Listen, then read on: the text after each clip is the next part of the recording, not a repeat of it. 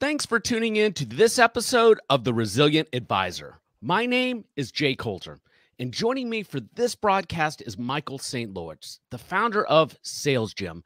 And we're going to talk about a topic that most financial advisors struggle with. How do you increase your sales game? Being a financial advisor is first and foremost a sales game because you cannot serve people if you cannot sell them first. Michael, thanks for coming on the show. Hey, good morning, Jay. Thanks for having me on. All right. This is the first broadcast I have done on the topic of selling. And the reason for that is I always had this thought that advisors would struggle to want to listen to something about sales. After our pre-call, I know this is going to be an incredibly valuable episode for financial advisors. You had mentioned that you have seen 4,000 to 5,000 financial advisor interactions over the course of your career. Tell me, what have you learned from observing advisors during those sales interactions?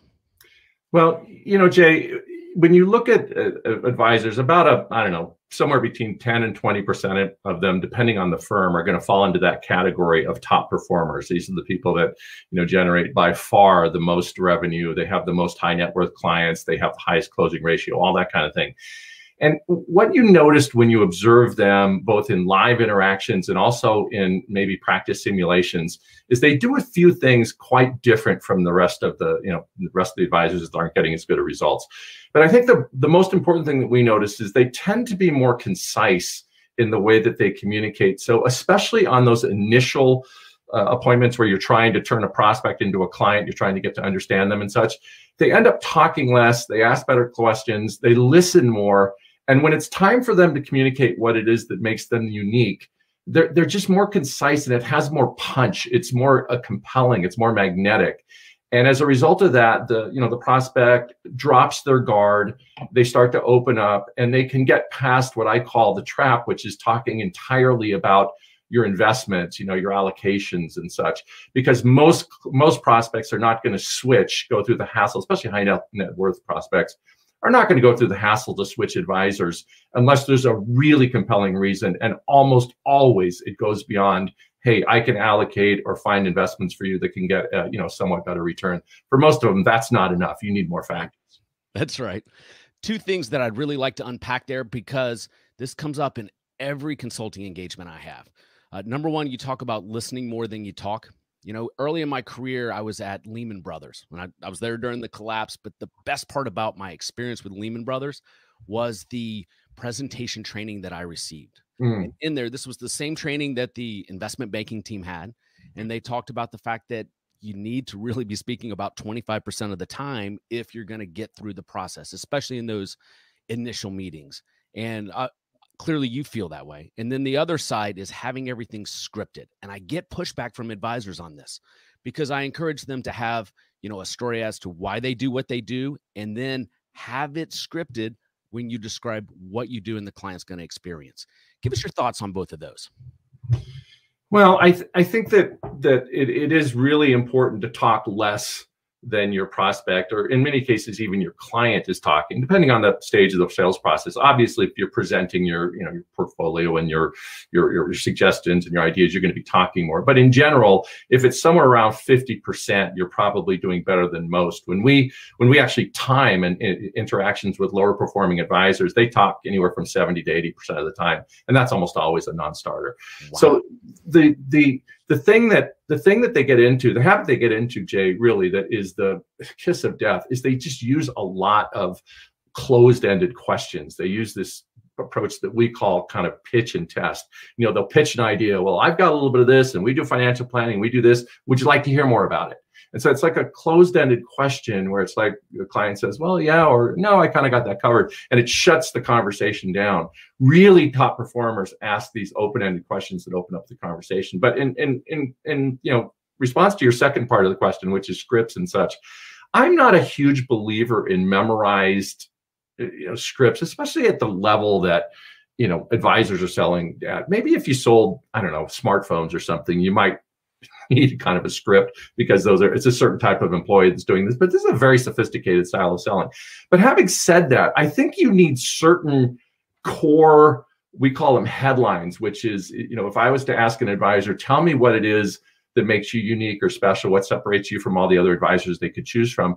I think they need to have some of these short, punchy headlines that are maybe 3, 4, 5 seconds that they can punch out and then explain more in detail. So many advisors are more effective if they've got those short kind of headlines or value proposition elements or differentiating factors really dialed in, maybe not memorized, but pretty close to memorized. But the rest of it, I think you have to be able to spontaneously connect with the prospect.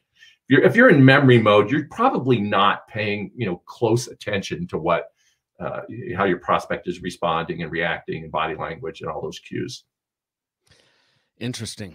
So my first takeaway that I've written down is that low performing advisors speak 70 to 80% of the time in an initial conversation. Is that something I can go around quoting with folks now?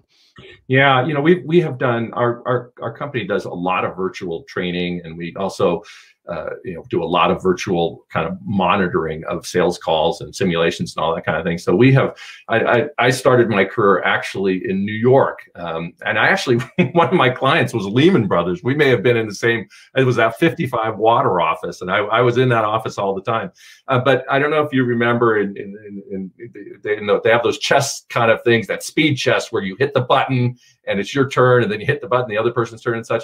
We kind of do that with sales calls, where we have a stopwatch where we're actually timing the amount of time that, and the newer people are to sales, the more they talk. And it can get, over 60, 70, in some cases over 80% of the time they're talking.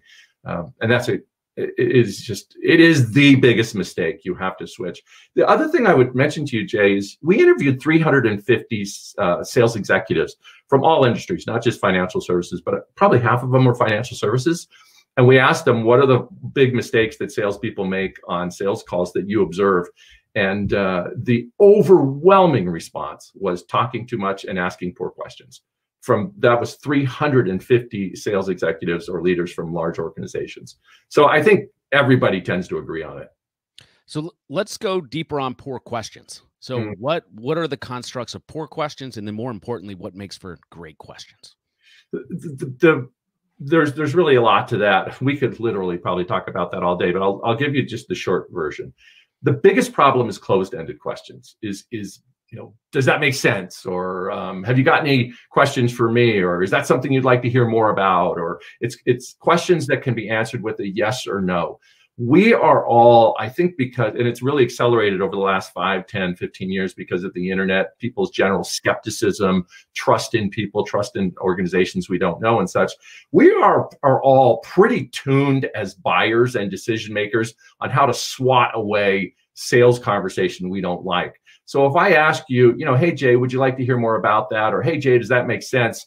You can very easily respond with, hey, yeah, Mike, that makes a lot of sense. Why don't you send me a PDF on that, and I'll, talk to my wife about it, or I'll talk to my accountant or my attorney, and I'll get back to you on that. And it's very difficult to recover from that. It's not that you can't, it just, the conversation gets kind of greasy when, you respond with, well, Jay, what is it you'd like to talk to your accountant about? I mean, that gets into a weird zone that, starts to violate trust or whatever. So you want to avoid these closed-ended questions where you explain what you do and you say, would you like to hear more? That habit is far and away the one that we notice that generates the poorest results. Okay, so getting that out of the way. The questioning technique we really teach and coach our clients, it has to do with what we call a menu approach. It's very effective in new prospect meetings where the prospect may or may not even know how to respond. Steve Jobs used to say, if you ask customers what they want, they will put you out of business. And what he was trying to get across with that is that, customers, clients, prospects, they often don't know what their needs are. So a menu question for an advisor might be something like this. Jay, in speaking with families like yours that have a substantial amount of wealth, have put a lot of money away, there's a few things that I hear from them that really seem to resonate or seem to be issues they're thinking about. One of them is they want to have a rock solid plan where they absolutely, under no circumstances, up markets, down markets, or flat markets, they will never outlive their money. They want to have a rock solid plan on that. The second thing is they want a sort of an investment plan that minimizes taxes.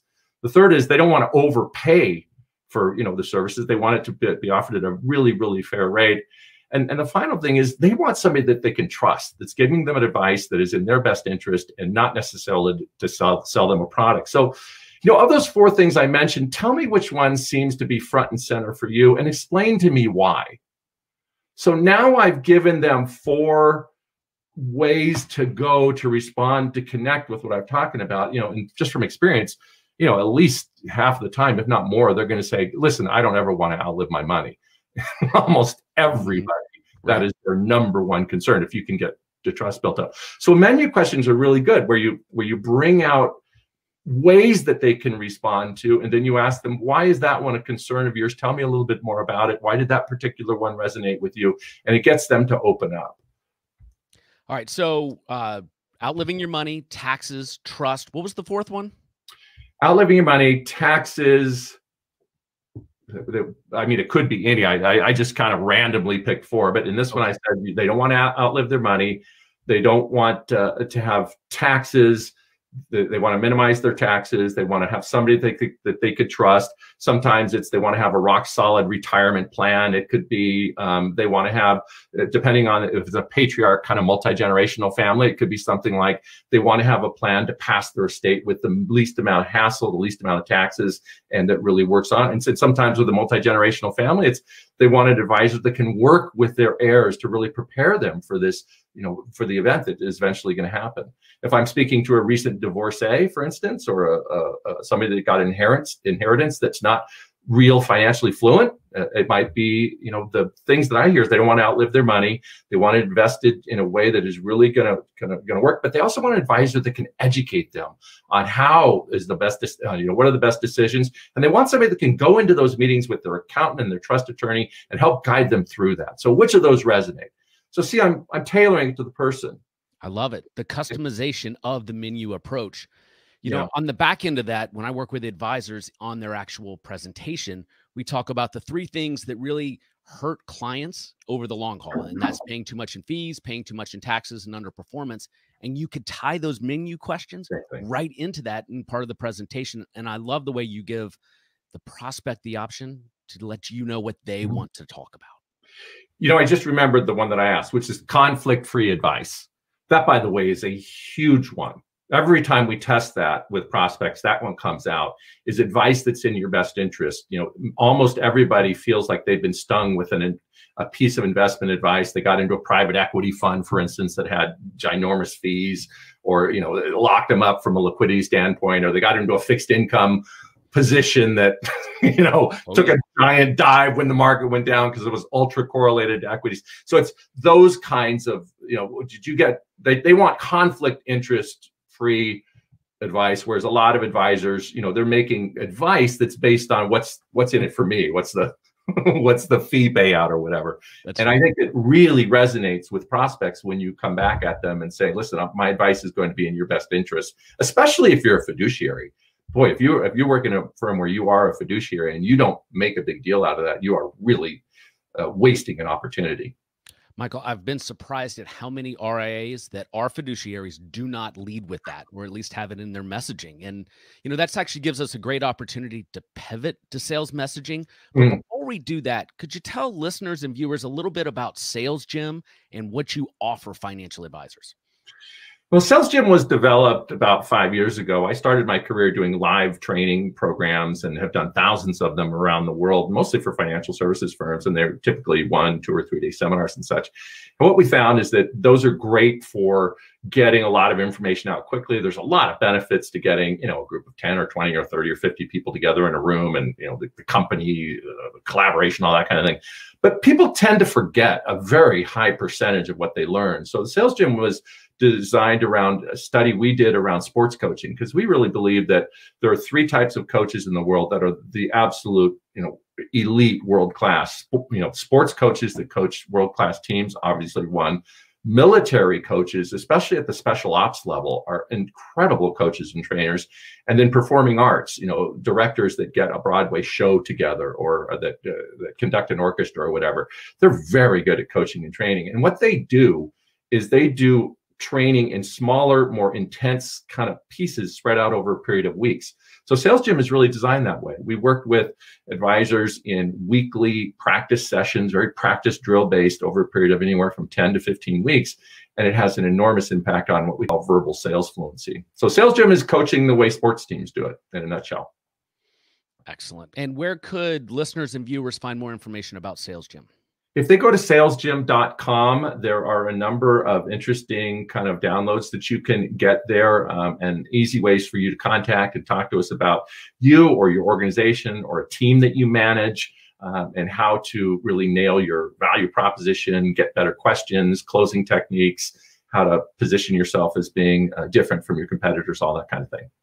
Yeah, I encourage viewers and listeners to go to salesgym.com and download the white paper that is on the website on how top performing athletes are a great model for building out your sales program. Is that fair, Michael? Yeah. And our Sales Gym YouTube channel is great too. There's all kinds of videos, many of them that are actually, quite focused on financial services. Excellent. So Michael, if advisors want to get better, if they want to become world-class at sales messaging, what do they need to do?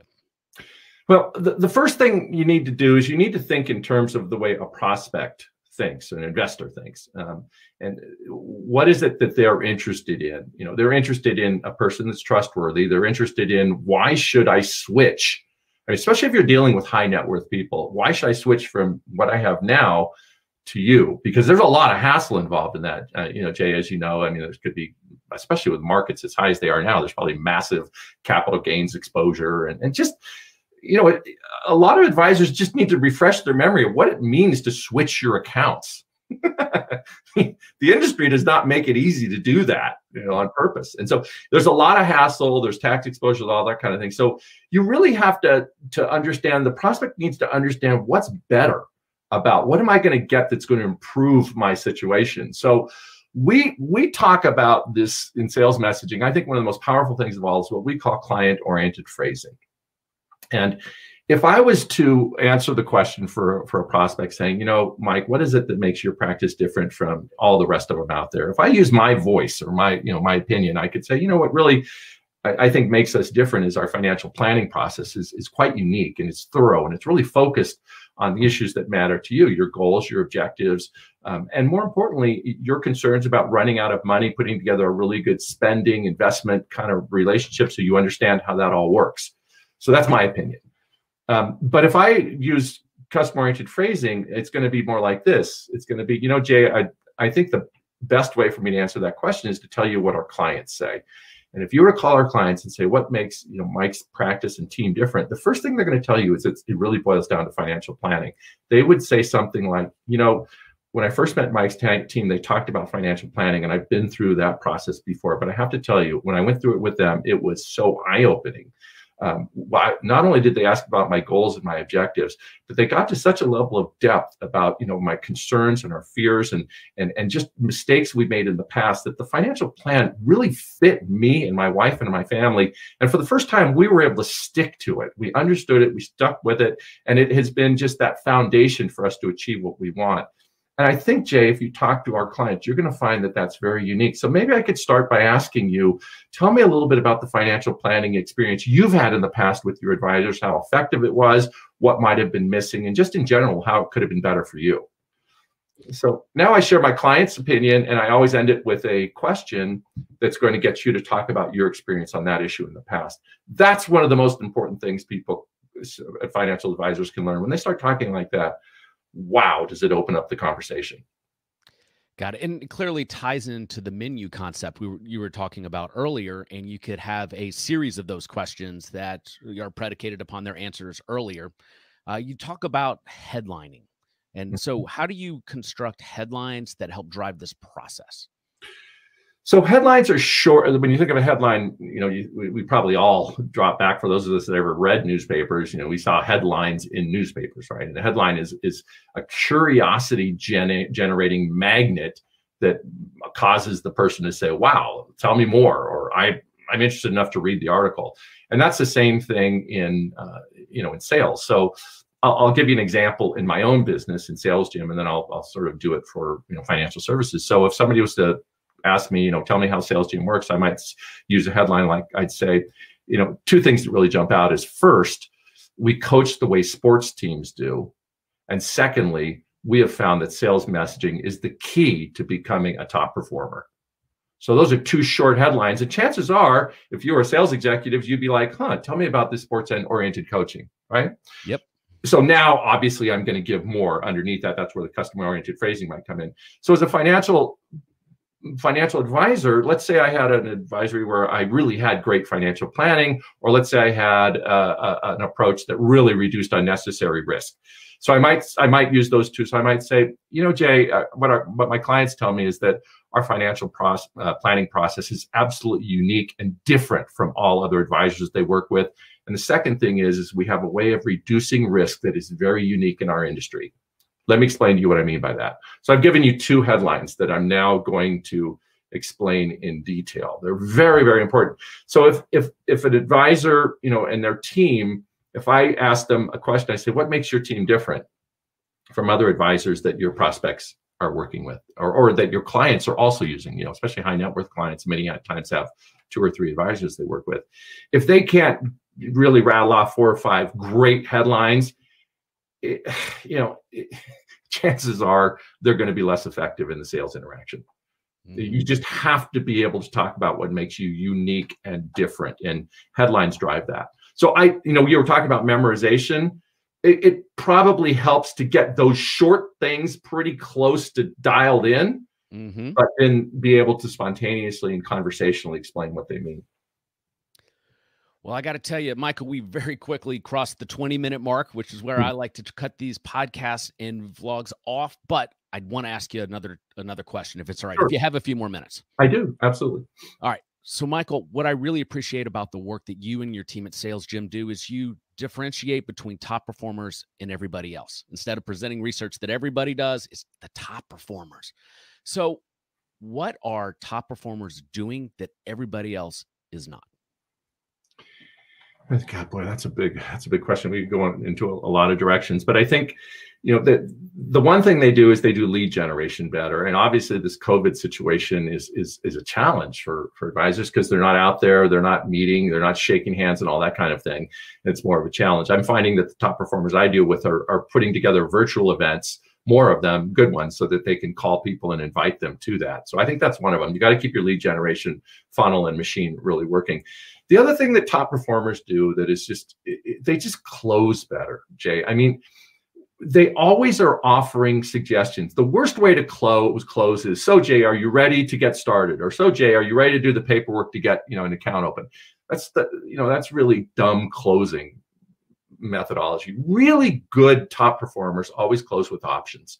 They get so good at offering alternatives, and they'll say something like, Jay, what at this point in the process and in the conversation, what tends to happen with my clients is that become our clients, they go in one of 2 directions. Some of them feel comfortable getting started with the paperwork and getting going, putting together kind of a process by deadlines by which they want to fund it and get all of it done. Others like to kind of test drive or get a second opinion by us, so that we do a little bit of analysis of their current portfolio, and we can show them some thoughts about how we might suggest their portfolio could be adjusted to generate better returns with less risk. Which direction would you feel more comfortable going at this point? And so they give an option, and either option moves the process forward. I would tell you that for everybody out there listening, if they haven't mastered ending conversations with options, they are leaving money on the table, always. So you open with a menu option, you close with a menu option. Yeah, we're in a world of options. Right, 2020, everything has options. Everything, every product you buy is there's 15 different choices you have to go through in order to identify it. I needed to get a new computer a couple of weeks ago. I really literally went through 10 minutes of menus and choices to get that thing dialed in. We're used to that. Everything is choices. So you present choices. It's never yes or no. It's which is the better fit. Which one makes better sense? Which direction would you like to go now? So you always avoid the yes or no, because yes or no makes it very easy for them to say, hey, that's interesting. Let me talk to my accountant and my attorney about it first. Michael, there are times that I produce these shows and I feel like I learn just as much as my audience. Here are my takeaways from today. And if you didn't notice, I was taking notes during this conversation. Number one, the menu approach at the beginning is it's just pure gold. The virtual events, I can tell you from my experience with my clients, the top performers are doing virtual events. One of the better ideas I've seen here recently, and this was actually done for a charity, was a virtual whiskey tasting. So when you picked up a couple of sample bottles and then you had all of your clients on a Zoom screen, very interactive, very engaging. I thought that was excellent. And then closing with menu options as well. Michael, I really appreciate you coming on and sharing. This has been a really, really impactful episode. Tell listeners again where they can find out more information about you and Sales Gym. Best place to go is to salesgym.com. That's one word, SALESGYM.com. There's all kinds of downloads and ways to get a hold of us. I would also suggest you go to the YouTube Sales Gym channel and subscribe to it.